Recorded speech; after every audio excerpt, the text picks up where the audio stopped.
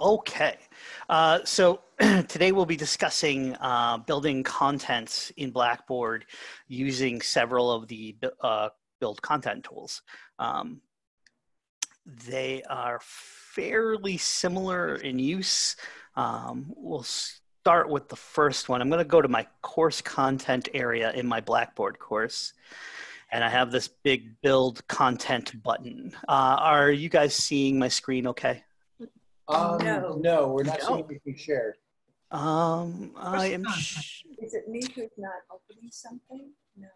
Let me make sure I'm screen sharing. Let me stop the share and start again. Okay, content. I think we got it. We got course content. Looks like Okay. a Blackboard window here. Okay. Perfect. Okay. Perfect. I see Tatiana has joined us as well. Yes. Good morning. Good morning, Tatiana. So when I go to my course content, really most areas in Blackboard will have this build content button. When you hover over it, you get a host of choices, and we're gonna cover the real basic ones today.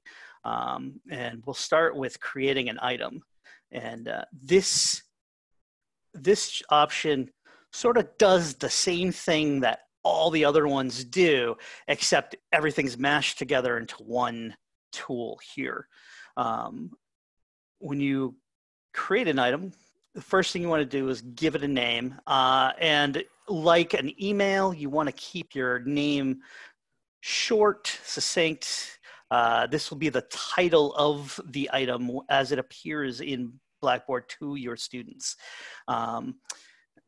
So if we're setting up a syllabus, or let's say an outline for a project, I'll call outline for the project. Anytime you fill in this name area, you have the option to give it a color, and this is just the color that it'll appear on the screen to the students. I always recommend black because it is the easiest to read. But you know, if you want to give your course a little flair, selecting an optional color is definitely up to you. And the text area, this is where you're going to put the bulk of the information for your item that you're creating. The text editor itself works very much like using a word processor. So if you're using Microsoft Word or something like that, it's very much the same idea. You type your text in here, and you have a host of tools at the top to edit your text. Everything from, you know, the simple things like bold and italic, etc., underline. So if I wanted to make some bolding, I could. And then you have other options such as pre-formatted headings. And you have quite a big list of different fonts you could use. It defaults to Arial, but you can always use something different if you prefer Times New Roman or Vernana. And of course, your different font sizes. And then some simple tools for bulleting, etc. This button here sets your text color. So much like setting the color of the subject of the item, you can also change the color of the text. Your cut and paste options are on the second row, as well as justifications. You know, if you want it aligned to the right or centered, etc. You can indent here. You can even do sub and superscripts. If you do anything with mathematics, that is very helpful. And other things you can do, you can add attachments into the item itself. So if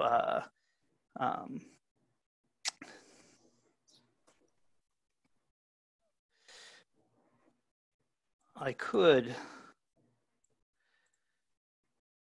click on my attachment tool, and when you do something like this, anytime you try to insert a file into Blackboard, you'll have a series of options.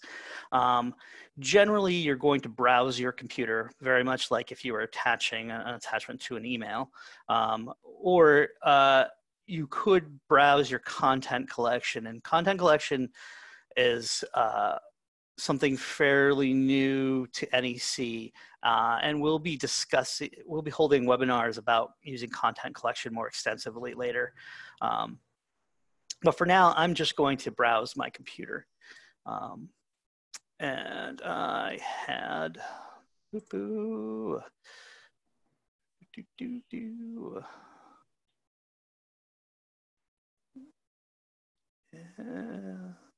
there we go. All right, so I'm going to attach my documents. Here's the name of the link to the file, which is the name of the file. I could edit that if I want to, but I'm not going to. Once I select my thing, I just submit it.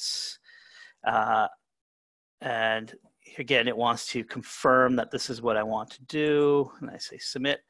And here's my insertion as it'll appear to the students.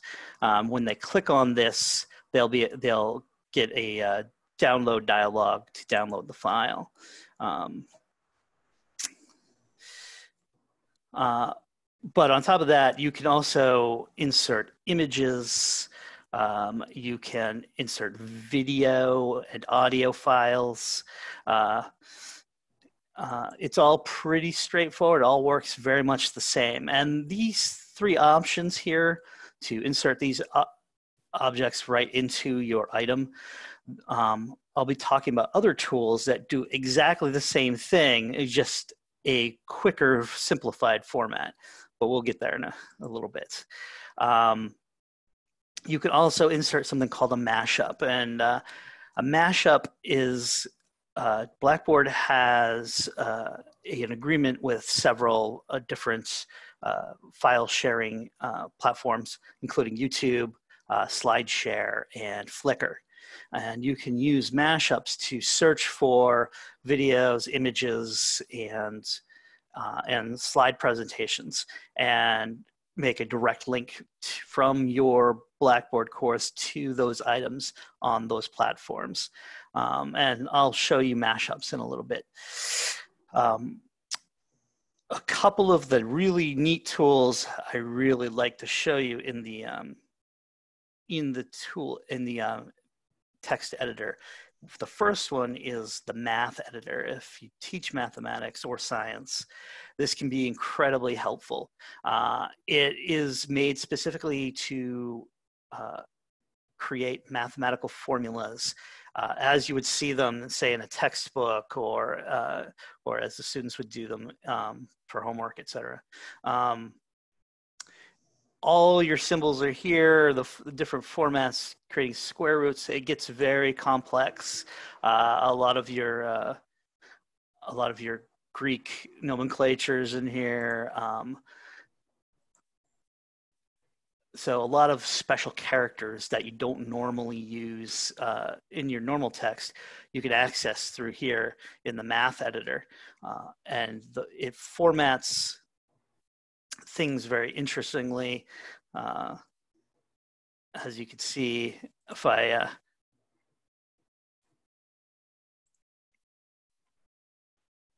you could create very interesting looking formulas, and once you accept that, it'll insert it into your text. It takes a little practice to know where your text will get inserted. Mm-hmm.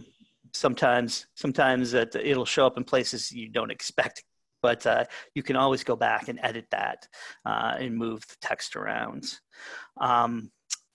You can also copy text from, say you want to create everything in a Word document and then copy it and bring it over into Blackboard. You can absolutely do that, and it should keep most of the formatting that you've created in Word. Generally, when you do that, you're going to want to use your keyboard shortcuts, depending on which web browser you use when you're using Blackboard, the tools operated differently, but keyboard shortcuts will always give you your copy and paste correctly.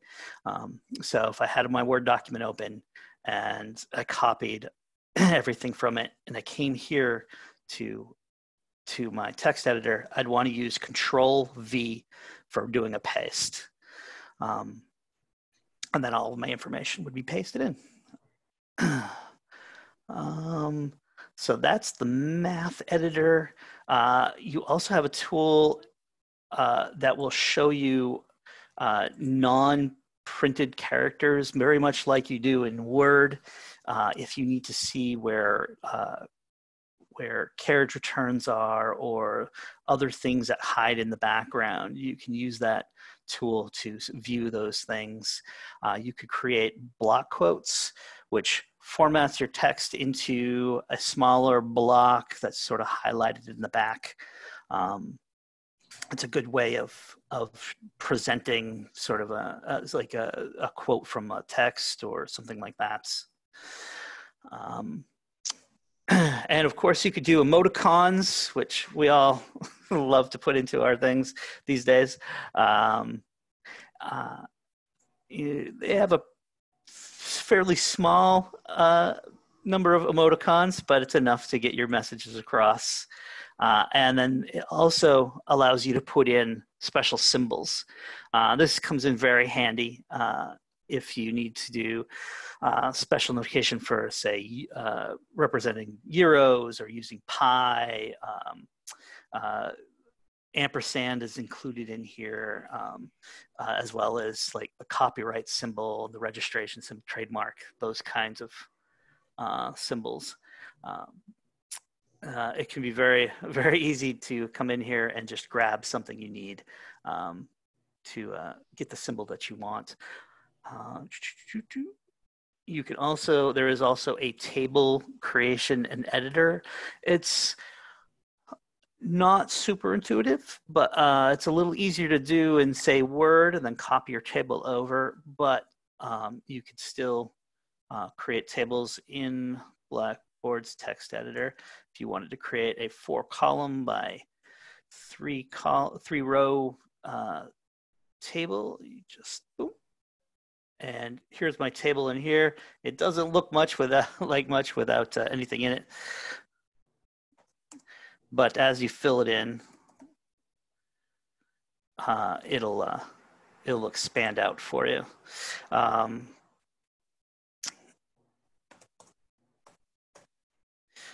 then it'll appear as a table very much like you would get in, say, Word or even Excel, really.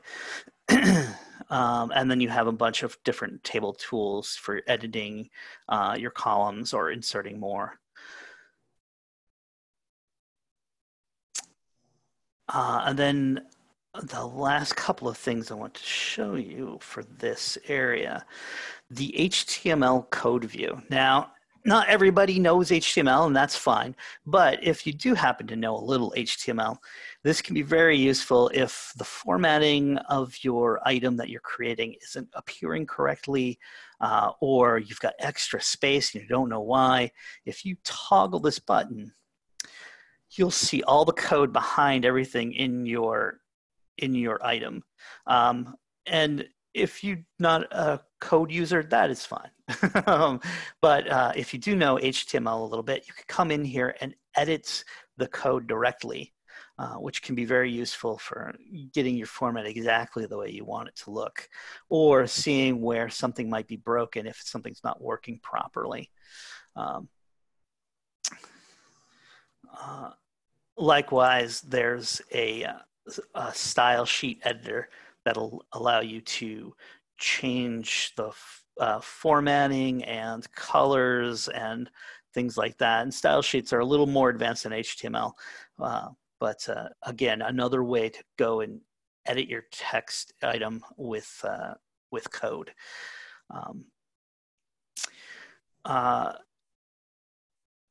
The text editor does have a couple of buttons over in the upper right-hand corner. You can preview what you're currently working on, which gives you a little pop-up just showing you what everything will look like that you've entered so far. The help button will send you to Blackboard's help area for this item, and it explains what each of the different items mean in the text editor. So if you see a button, you're not really sure what it means, you can click this help and you'll get a little definition of what the button is actually supposed to do. And this is a very useful button. If you're working on a very large item that you're going to insert into your course, and you need a lot of space to see it all, you can click this full screen button and it'll expand it out into a full screen. Then once you're finished, you can click it again and it'll shrink it back down. If you happen to come in and most of your text editor buttons are missing, it's because of this little chevron in the upper right corner. It will expand and contract all the tools. Sometimes you only need a few things, the basics. So if you contract it, you just get your basic text editing items. But if you expand it out, you get all the advanced features. Quick and easy to use. So the text editor box also scrolls, just like if you're using Microsoft Word. And there's a little dashed line in the lower right corner. If you click and drag that, you can expand the box a bit further if you want a little more space to work in without going into full screen mode.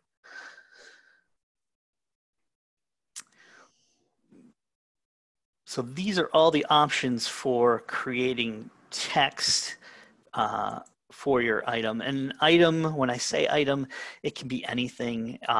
You could be entering just text information here. You'd be putting in an outline. You could be putting in text with attachments to files. You could insert a video with text.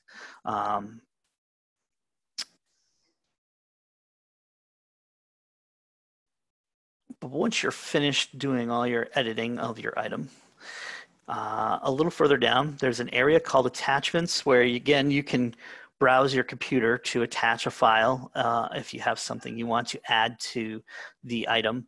So you have a couple of options. You can either insert the file directly into your item, or you can attach it to the item. Either way, it'll show up when you're finished. When you're finished creating your item. In fact, I will attach the same file here and we'll get a good view of what it'll look like. After your attachments area, there's the standard options. And this standard options appears for everything you do when you build content, whether it's you're creating an item or if you're adding a video or a file, you always have this set of standard options. And it's usually the same 3 questions. Do you want viewers to be able to view your content immediately? Yes and no.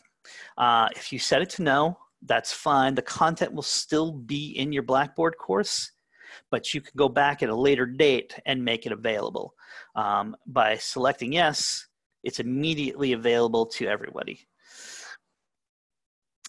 You can also track the number of views for the item. By default, it is set to no, but you can set it to yes. And in your control panel for your course, you'll be able to go to an area and see how many people have looked at the item. And there's a couple other statistics it keeps, like number of downloads if it's a file, that kind of thing. And then one of the greatest features they have is the date and time restrictions. This is incredibly useful. If you have content that you want to only be available after a certain date, you could create it ahead of time and then you can set a date and time for it to automatically become available to your student users. So you can create your whole course outright, but if you don't want to overload them with information, you can set different things up to only show up after a certain date. Very useful for when you're creating tests and things like that. And that way you don't have to go in and manually turn them on and off. They'll immediately become available after a certain date and time. Likewise, you can give items a life expectancy. Again, very useful with exams, but you can set a display until date and time for an item. It'll be available for the students to access. And once that milestone hits, that item will become unavailable to the users. And these two options do not have to be used together. You can just simply set a display until, or you can set a display after, or you don't need to set either one. If you just set the option to permit users to view the content immediately, it'll automatically be available until you decide to turn it off or take it away.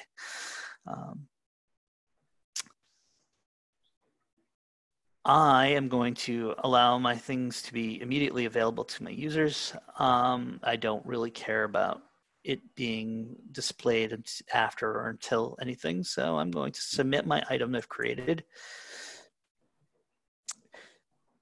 And here is what I have just created. This is the name I gave the item. And once it's created, you'll be able to, if you need to go back and edit the item, you get a little chevron next to the name when you hover over it. When you click on that chevron, and this is true in Blackboard for just about everything you do, anytime you create something, it'll have a name, and there's a chevron that will give you access to a menu that lets you edit an item, make it immediately unavailable or available if it's unavailable already. As well as lots of other advanced options. You can also copy and move and delete.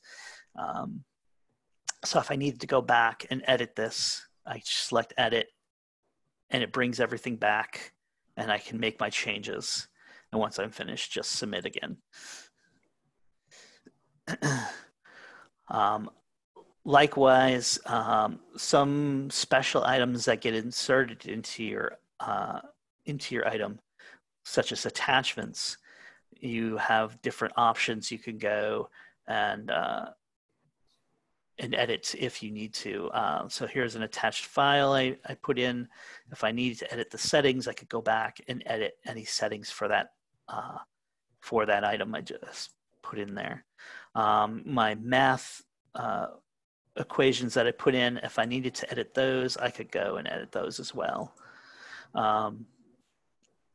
Now, if you remember, I inserted a file using the text editor tools.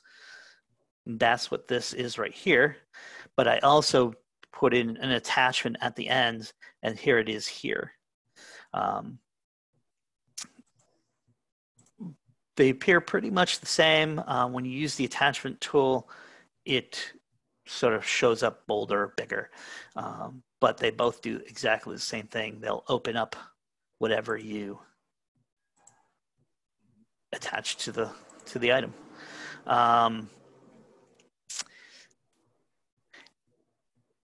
So that is creating an item. And this is, again, this is like the whole enchilada right here. This is this tool, the create item, does pretty much all the same functions as all the other creating items do. It just wraps everything together in one package, and you'll see what I mean in a minute. So I'm going to move on to the next content build item, which is creating a file. This is pretty straightforward. It's really just attaching a file to your content area. Again, you give it a name, and you select a color for the name to appear. And again, you'll see this pretty much every time you do this. And then you browse for the file you want to attach to the content area. And then so everything you create with the build content, you generally starts with the initial, give it a name, select a color, and then there's an options area, and the options are generally what's going to be different for each build content item. And then your standard options, which appear for everything, again, permit users to view the content, track the views, and select date and time restrictions for the item.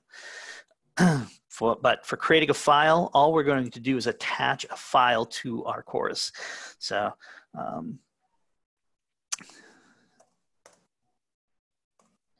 so I have a new tutorial I want my students to view. I will browse and grab it from my computer. Again, you could also browse it from your content collection, which is something to be discussed on another day. And once you grab your file, you'll see the file name appear and the file type. You could select a different file and it'll swap it out for this one. And then I want to tell it whether I want it to open in a new window or not. Oftentimes, it's good to open it in a new window. It all depends on how you want the presentation to be. Sometimes opening a file up inside Blackboard can cause the formatting to not work properly. I'm going to leave it set to no because it's a PDF, so it should work fine. Now, add alignment to content. You'll see alignments talked about in a lot of different options. Alignment is associated with something called goals. It's a big tool that Blackboard can use to create a direction, a path for a course, how they want students to learn, how what are the goals of courses, and it's more of an overarching item that gets created on a much higher level, not just on the course level. Currently, there's no alignments created for NEC, so we're just always going to leave that set to no, but eventually that may get used, and when it does, we'll talk about alignments even more. So I'm going to leave my options for the file to not open in a new window. I don't have any alignments I want to attach. Here's my standard options. Again, I'm going to have it be immediately available. I don't need to track the number of views. Pretty straightforward. I've attached my file. I'm going to submit it. And so here's the file I've created. There's the name. When I click the name, it shows me the attachment that I added onto it. Now here I've got it opening up inside Blackboard. If you choose the option to have it open in a new window, it'll open an entirely new area without it being inside your Blackboard area. So could I have done that using build item instead? Absolutely. Build file, just let me do it fast and easy. And all the rest of these options, build audio, images, video, web links, you can do all of these things just by creating an item. They're just faster ways to get something up really quickly and easily. Without having to deal with the text editor or anything like that. So let's talk about audio and video. They work pretty much the same. Again, you want to give it a name, find a file to attach. In this case, we're creating a video file, so we want to browse for a video file. And then again, at the bottom, you have your standard options. permitting users to view the content immediately, date restrictions, etc. But again, what's different is in the middle, the video options. These are options specific to the video. And this is the nice thing about using the create video, create audio. When you use create item, you have to sort of go through submenus to set all these options. If you create a video directly, you get the options presented to you in a clear format, easy to use. And options are going to be different depending on what which tool you're using. For video, you're offered a choice of using the original dimensions of the video or doing custom dimensions. And whether you want the video to automatically start when the student clicks on it, whether you want it to loop, and again, aligning it to content. So let's grab a video.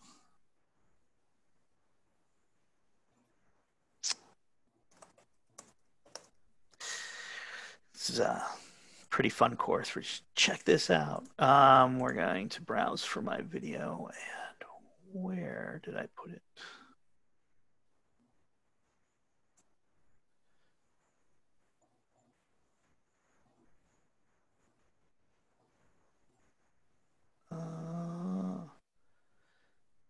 Or did I put it back in my NAC folder?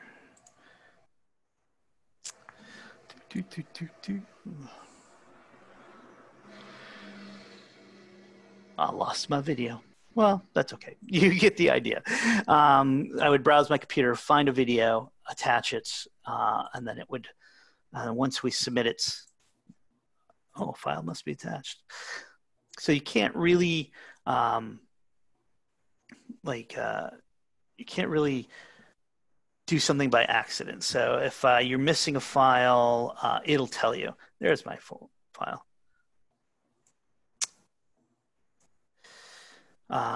So here's a file I want to attach. Now there are things to think about when you're uploading video files. If it's a large file, it might not load properly. It might take a very long time. This particular video is 39 seconds, so it didn't take too much to load. Here's my video. It shows it to you in a nice window. I hit play, and it plays the video. And then the student can make it full screen. They have some small options. They can also download the video. And that's something to be aware of. Anytime you use the build video or audio or image or any of those, anytime you use those, the student will always have the option to download that item. If for some reason you don't want them to, you might be able to insert it using the create item instead. But you might instead want to link to the video if it's up on YouTube or something like that, instead of actually inserting it into your content if you don't want them to be able to download it. Audio works very much the same way. You see it has the same kind of format, a name, finding the file. It's got audio options that are pretty much the same, almost the same as video options, whether you want it to auto start, loop, align it to content. What's really nice about the audio area is you can include a transcript for your audio file. And this is a nice thing to do for accessibility reasons. If you have a student who is hearing impaired, including a transcript would allow them to read what is being said in the audio file instead of having to find some other way to get what's going on with it. Go back to my content. But again, you could see that, creating audio and video items, you could also do that just by creating a regular item. It's just quicker and easier. Image, pretty much the same way. You give it a name, you find your image that you want. Now, image has a few extra options.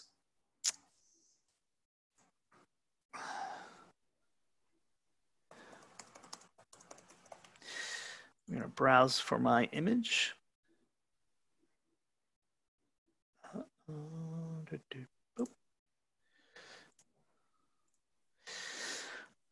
Once I've selected my image, now we've seen this previously already with inserting other files. It shows me the name of the file type.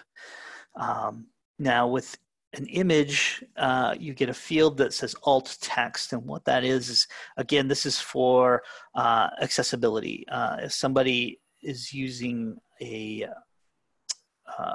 browser reader, if they're visually impaired or something like that, the alt text is a good way to let them know what the image actually is.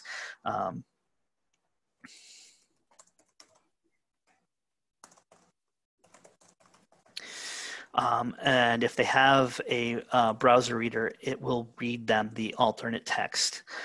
You can also give it a longer description if you want to include more information, if there's more going on in the image that needs to be relayed to the user. And then again, image options, pretty straightforward stuff, whether you want the dimensions to be the same, give it a border or not. You can also make the image a link if you want somebody to be able to go to a website by clicking on the image. You could put the URL of the web location right there. You can also have the image open, the URL open in a new window if you make it a link. And then our standard options, which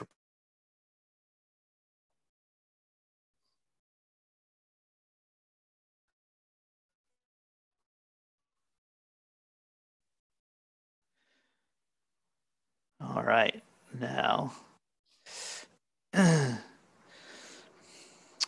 All right, and here's the image I've selected. I kept it its original dimensions, so it's a fairly large picture. If I had made it a link, you'd be able to click on it and it would bring you to a different site, but that's it. And you, again, anything you put in, there's always a chevron associated with it that lets you edit that item.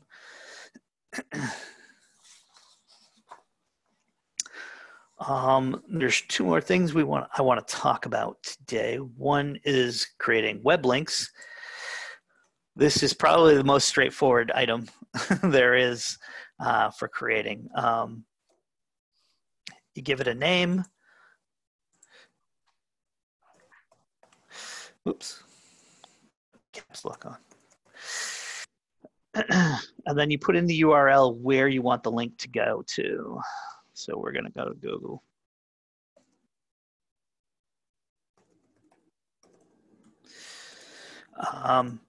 You have an option here when you create a web link that says this link is to a tool provider.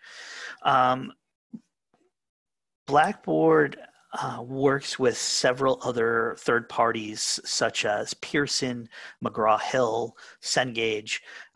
Those providers create other tools that you can use for your students to teach your courses. And oftentimes you have to log into their sites to access their materials and their assignments, etc. There are tools that allow us to connect those various third parties to your Blackboard course. So, if you're using a product from Pearson and we have the learning tool installed on Blackboard, you can connect your Blackboard course to your Pearson course, and all the content from Pearson will be provided to Blackboard, and and vice versa. And so if you grade something in Pearson, it'll automatically get uploaded to Blackboard, or you can have the activity from Pearson show up in Blackboard. And this is partly what this box for creating a link to a tool provider is.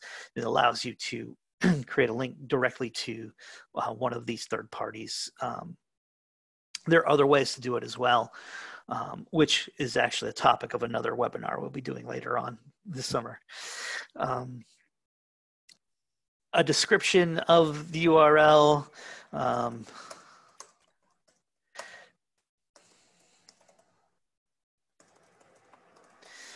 It can be as much or as little as you want. You see you have the text editor tools.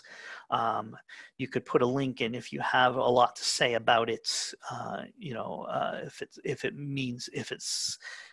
it's a something historical and you want to talk about the history of it, you can put all that information in the description area and it will appear with the link. And you could also attach a file to go with the link.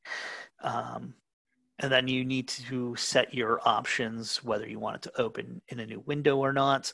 And then our standard options, do we want date and time restrictions, etc. And so my description, this is where you go to find information. Here's my link right here. This says Google. When I click on it, it opens the Google link we created. One thing I will point out, now that I've created several items, you'll notice that each of them has a different icon, and the different icons mean different things. The sheet of paper with the world is a link. It's a reference to the World Wide Web. And then an image has an image icon. Video has a little piece of film. And then regular items sort of look like a sheet of paper with a picture on them. The icons are there for your students and for you to quickly assess what they're looking at. If you forget that you created something as a link as opposed to an item, if you look at the image, you could tell the difference.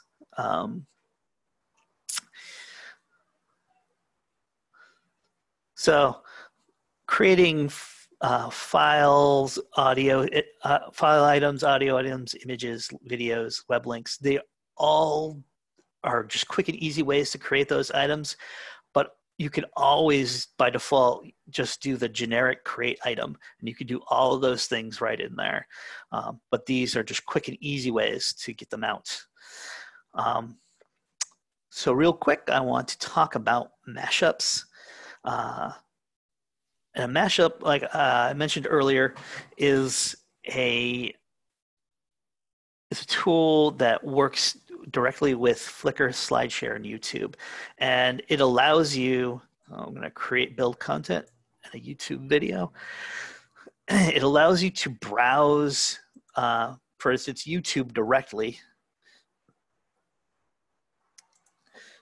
So if I enter my search item, now this doesn't let you go directly to a specific video. It lets you browse videos. If you know that a certain criteria will get you to where you want to go, it's a good tool to use.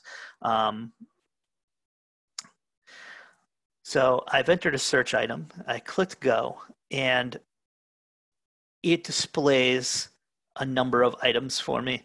These are all videos coming directly from YouTube.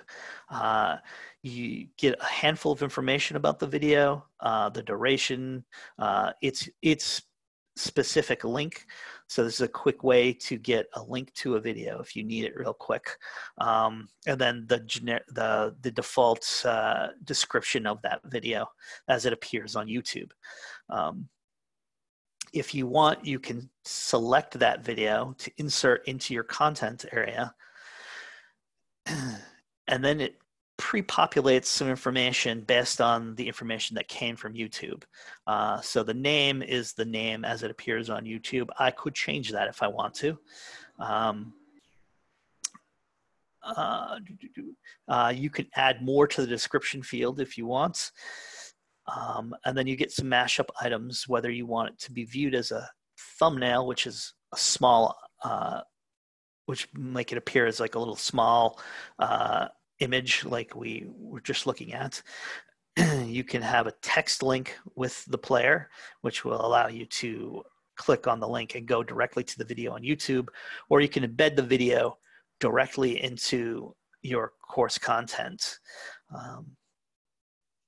I am going to also select show the YouTube URL. And you can also show or hide the YouTube information from your students. Again, you can attach a file to go along with the video if you want to, and then your standard options. I will submit the item. And if I scroll down, here it is. The video is embedded into my course. It's got the YouTube information. I've included the YouTube URL so that my students could go directly there if for some reason it doesn't work properly in the course. But the Mashup tool is very nice for doing things like that. You can do YouTube videos, slide share presentations, which is very nice, and Flickr photos. But I've gone a couple minutes over our time. I want to give you guys, if you have any questions, please go ahead and ask. Hi, okay. I loved a lot of this. It really inspired me because I was specifically kind of stuck on some certain documentaries and videos that I do indeed want to have the students review this fall.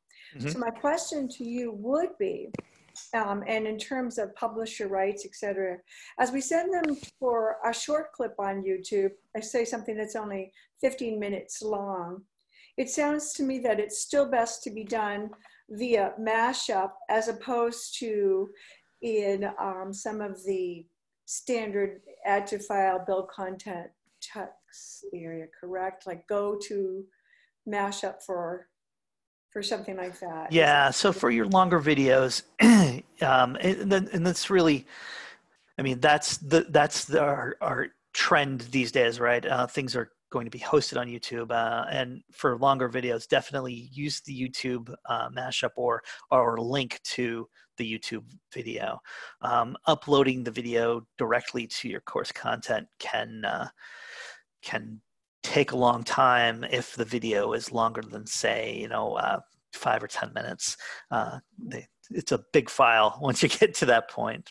But as far as copyright issues go, that's definitely an area everybody always needs to tread carefully in. So it's always best to use videos that you know are public domain or of your own making. Oh, great. I'm so glad that you just actually said that. It spurs on a question. One of the things that, say, for example, a 1-hour documentary on the evolution of, true happiness or something that was put out by National Geographic. Mm-hmm. Normally on campus, they make me go get the DVD at the library in order to show it in the classroom. But how do you best, what hints do you have for me with incorporating it this fall? I mean, something like that, I guess it really just boils down to doing some research, finding out who controls the content, whether it's considered public domain or not. There's a lot of items that are free to share with students, and some things are made specifically just for educational use. Excuse me. And really that just involves doing some due diligence and making sure that you're not breaking any copyright rules. May I offer a comment there? This is Tom. Absolutely, Tom. I recall when Kathy first did that, there was a budgetary restriction that limited them, the library, I mean, to the DVD option. It would be a higher license cost to get something that we could move around on the internet. Just a suggestion that might be a management issue as far as budgeting goes, that there may be a need for funding to provide more latitude in those kinds of video presentations so that the library wouldn't be forced to default to the lowest possible cost, which in her case was, well, we'll get the DVD and you show it one time at a time. That's a great item to bring up to Sharon Sable, who you know manages our online department. Possibly talking to her and the librarians to maybe come up with a solution that way. Maybe a library video hosting program or something like that. Yeah, definitely. Yeah, that'd be cool. And now I'm also permanently stuck on trying to figure out a backwards counting summation nested within another summation. I will find the application.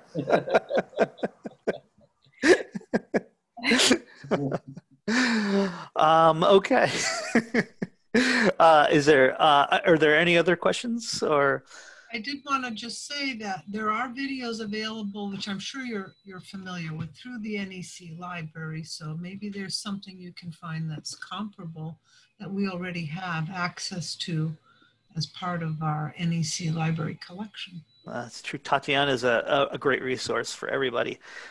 She's been working with the online program for a while now, and she has a lot of knowledge. Well, and I'm gaining more thanks to quick statement too about the colors and adding color to your course, that you might want to be very cautious about that also because of accessibility. Yes, absolutely.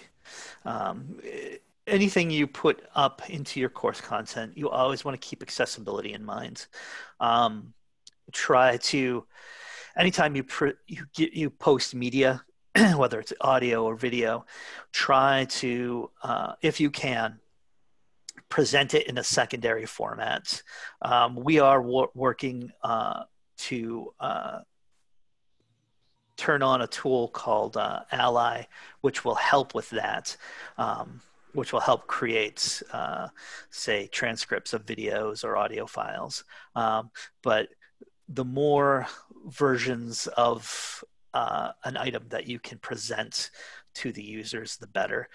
Sometimes it's not possible, but always try to keep that in mind. Not all students have the same abilities as others. So some need text as opposed to audio. Well, thank you for that, Tatiana. That's all right. Well, thank you everybody for joining us today. One more question. Oh yeah, sorry. So you mentioned the icons and how the icons look depending on which format you use. Yes. But would you have that same icon options if you use item? So an item, so when you create an item, it creates its icon is specific to create item. Now, if you put attachments and video and everything into your item, you'll still only get the item icon. If you use the specific create video, create audio, build tools, they have their own icons. That's what I was wondering. Yeah. No, that's a good point. So you can put video into a regular item, but it won't have a video icon. It'll still just have the item icon. Oops. Okay. All right. And I just a little quick hint from you. Yeah. The way that you set the availability, the parameters of those dates, even as you went into just building this particular content right now, how does it mesh when it's embedded in within, say, for example, I'm intending weekly folders, and Yep. in the weekly 5-folder module breakdown that I'm going to already, each week only goes available or live for, you know, the week or two that it's going to be. So would it supersede what within that weekly folder or module, the course content, what I've got to put in there? That's a great question. The parent content, the parent container, if you will. That's a good one. Parent. The parent container will always supersede the children. So if you have everything in a week 1 folder or week 2 folder, and you have week 2 turned off because you don't want anybody to access that material yet, even if all the items inside week 2 are available, they still won't be able to access them until that week 2 container is turned on. That's very clear. Thank you so much. You're very welcome. All right. Any other questions? Thank you, Rob. That was awesome. Oh, thank you. Thank you for attending. You feel better each time. Thank you. We'll be discussing more items in Blackboard all summer long, so please continue joining us, and we'll also be recording all these webinars, so if you miss any, you could go back and view them later. We just need to get our host all squared away.